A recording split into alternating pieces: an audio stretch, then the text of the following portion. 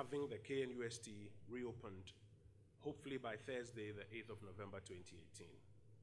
Now, as you recall, the outbreak of violence and destruction of property following a student demonstration on October 22nd is what compelled government to move in and intervene with a series of emergency and interim measures on the KNUST campus.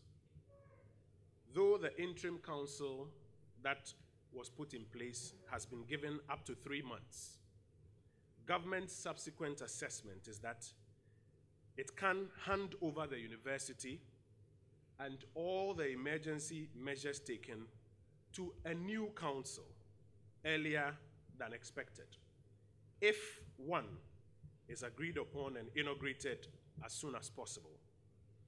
Government has indicated its proposed new members to the KNUST Council. We've submitted our names to the Office of the Chancellor.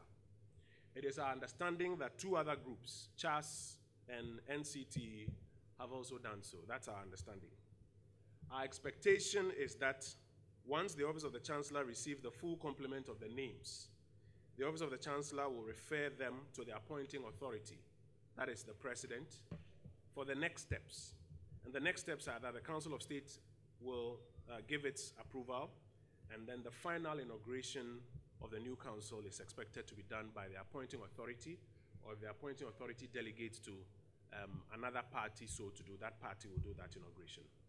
Regrettably, we missed the Friday, November 1 timeline, by which time we were hoping to have had the full complement of the list. But we are hopeful that all the parties will cooperate so that we can inaugurate a new council and hand over the interim and emergency measures that we have had to take to handle the situation to this new council.